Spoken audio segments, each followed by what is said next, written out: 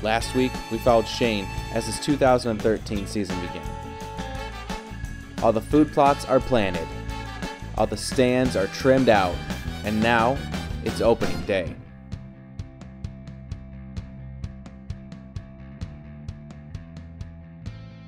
At Whitetails Inc., we do all the work and don't hunt with outfitters or guides on huge pieces of managed property. We're do-it-yourselfers just like you. Some call us crazy, and honestly, we may be a little psycho. We document our hunts on camera, enjoying the outdoors as much as the kill. We have extremely high standards and only compete with ourselves. The only thing that makes us special is our level of dedication. Welcome to Whitetails Inc.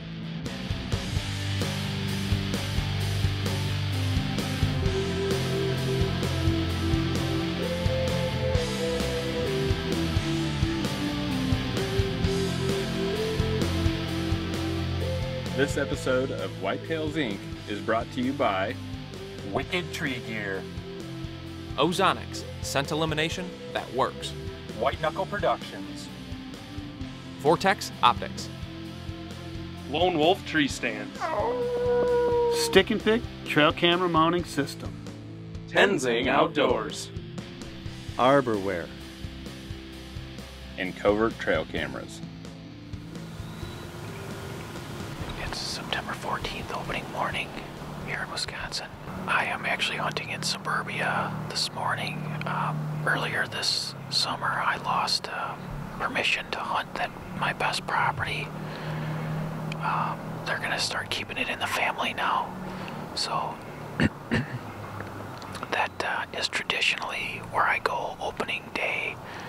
That property's really good early season. Well, it's actually good year-round, but I have pretty good success there early season for seeing some good deer. So I do not have any pictures of any shooters that I know of for sure on this property, but I haven't checked the cameras in a while, so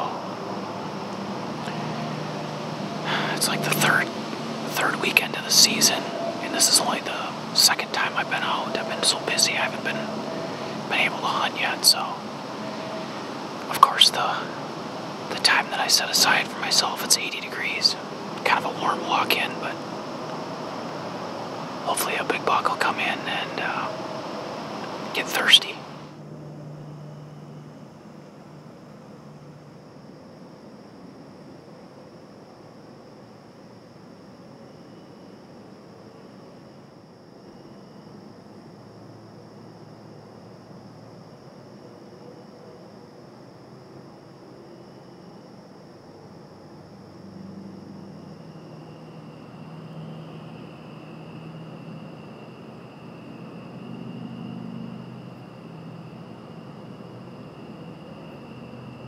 Pretty much everything that could go wrong has gone wrong this morning. Got up to the top of the hill and a deer started snorting at us. Then we got to the tree and kicked like a whole flock of turkeys out of the tree right up above us. Then I climbed the stand and I used the Lone Wolf hook system, and the hook wasn't in for the cameraman spot yet. So I pulled that strap out of my pouch, or out of my pocket, and the hook came off of the strap, fell to the ground, but on the way hit the climbing sticks, then hit the ground. So that wasn't real quiet. So I have the stand hooked with 2 straps right now, without the mounting bracket or anything. So that took a little bit of finagling to get that set. Then Brady climbed the tree and gave me his safety rope so I could secure that to the tree before he got onto the stand. And when he did that, he had a carabiner that was loose in his pocket, didn't realize it. And that also fell to the ground and hit the climbing sticks on the way down.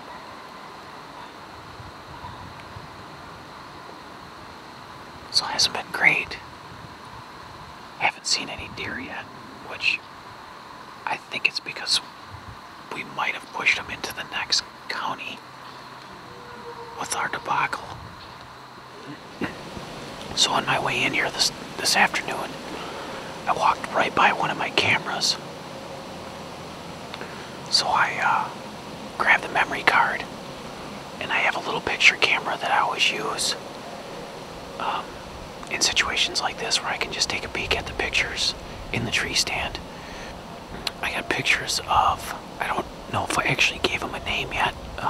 He's not a super great genetic deer, but at 6.5 years old, I'd probably kill him. So anyway, who knows, maybe I'll come by here tonight. If he does, like I say, I have a feeling I would shoot it. It's not something that's gonna score real well, but it looks like the thing weighs 350 pounds, so. And he, like I said, we figure he's like 6.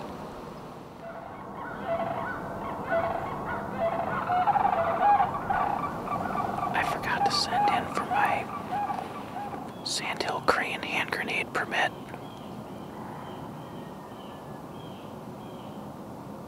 Bums me out. I hear they taste like chicken.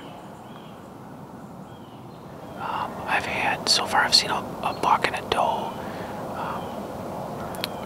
Kind of got bits and pieces of them is all I could see, so it's still fairly thick in here. The leaves haven't really dropped.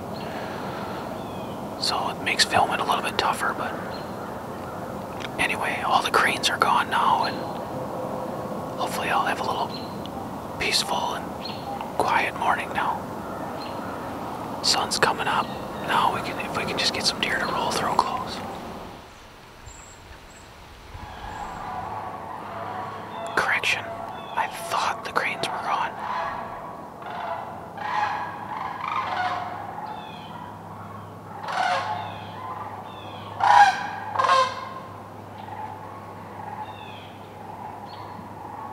If I get pooped on by one of them, I'll probably get a concussion.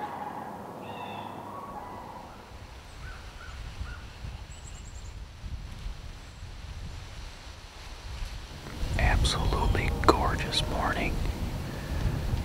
This is the kind of weather you want. This time of year, my temperature in my truck's at 20 degrees when I got out.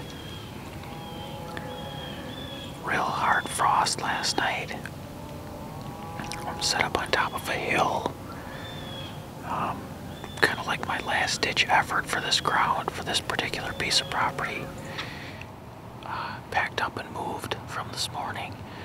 When I got down, I checked a couple of cameras out there, and there was just nothing on the cameras at all. That property just went completely dead, so I packed up, got out of there. It's got something to it. Hey, Brego.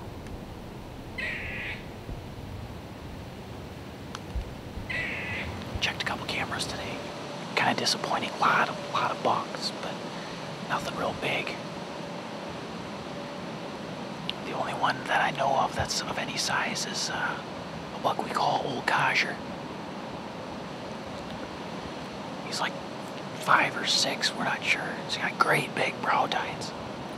Got some pretty good pictures of him. So it's just a great big body thing. It won't score real well. It's probably only like in the low to mid 130s. But he's a big mature deer, so I definitely will kill him if he comes by tonight, I think, unless he breaks his brow tines off or something. He's got some big brows.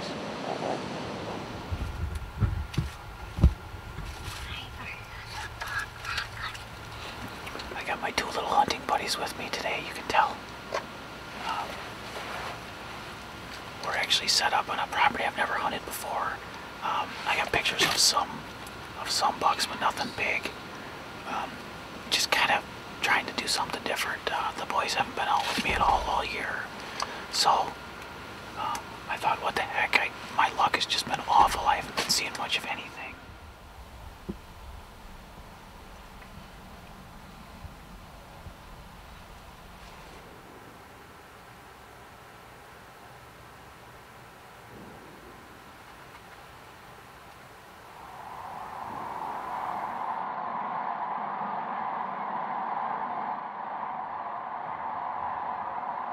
Gun season here in Wisconsin opens up here. Today is Wednesday. It opens up this coming Saturday. So today I think is my last last try at this. As you can tell, I'm hunting up along the river because of all the cranes. Actually, speaking of cranes, with Thanksgiving coming up next week,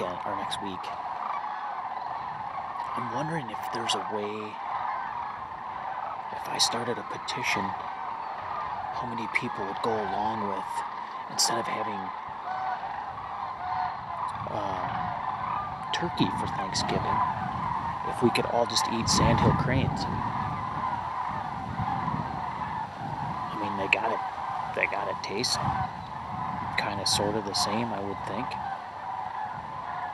A little more neck meat on a crane. Finally back out in the tree again. The deer sign in here is ridiculous. There's just tracks and trails all over the place. I'm actually probably only 60 or 80 yards from their barn. The people that own this, what they're doing is they're coming out of the neighbor's draw and filtering up through this little, there's just a little tree line of box elder trees here. It's probably only 40 yards long. I'm kind of right in the middle of it. All these deer are kind of running, coming in perpendicular to this tree line. There's a ton of ice on the trees and stuff, so it's gonna make things a little bit harder to see. But I'm hoping that I should be able to see them coming kind of up the valley from me, so.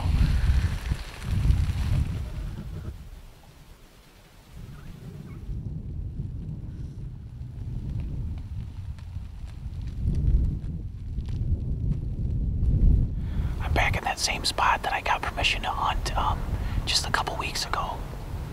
I sat here last Saturday night, I guess a week ago, and saw a ton of deer. I didn't get them all on film because I was getting kind of locked in. I had deer all around me. One real nice buck that I saw, I got a little bit of footage of him. I don't think he was a shooter, but he was a good deer. Anyway, the trail's coming up here a little bit heavier now, so I think there's more and more deer coming in. We actually put a ground blind in tonight too. Before we got set up here, we put a blind in. It's supposed to get really cold this week, so we might try to sneak a couple of evening hunts in after work this week.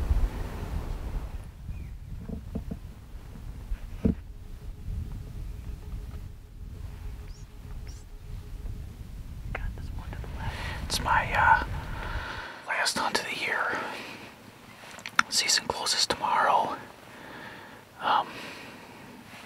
And it's supposed to be just nasty tomorrow. Winds and stuff are supposed to pick up. It's supposed to be really cold. I don't know. All I can do is hope they get up here before dark. Last night of the year. Trying to make something happen. Although Shane ended the season with on-fill tags, we are thankful that he was still able to share his story. Hunting is truly more than just the kill, and that's what we strive to show on Whitetails Inc. You've heard and seen testimony about Ozonics, and I understand your apprehension about scent elimination products. It took me 3 years to try one myself, but I have got to tell you, they work. The Ozonics HR200 is a bow hunter's best friend. It weighs less than 2 pounds and is super compact, and besides my bow, it's the most important piece of equipment I take into the field. If you don't believe me, do some research and find people who've used them. Ozonics technology works, and can and will beat a whitetail's nose time and time again. Check them out at ozonicshunting.com. Also, be sure to check out the bonus Ozonics footage. It proves the effectiveness of these machines.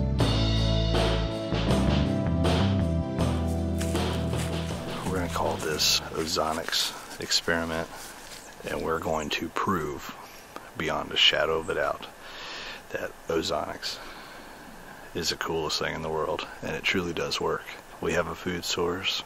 The idea is the Ozonics is running. Once deer come into the area, then we're actually going to shut it off. We're going to see how long it takes for the ozone to clear out, and see how long it takes for them to react to it.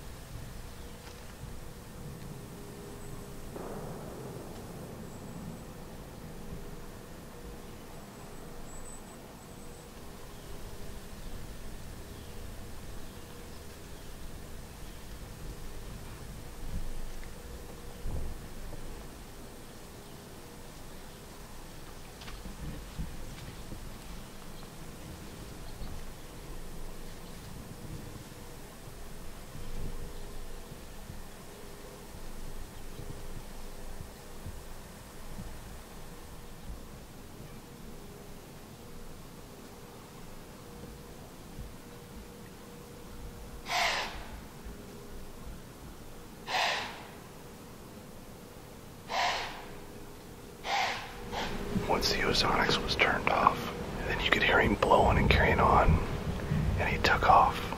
That was approximately 15-20 seconds after I turned it off. Where he was at is directly downwind from us when he was at the corn. That shows you right there that ozonics works beyond a shadow of a doubt.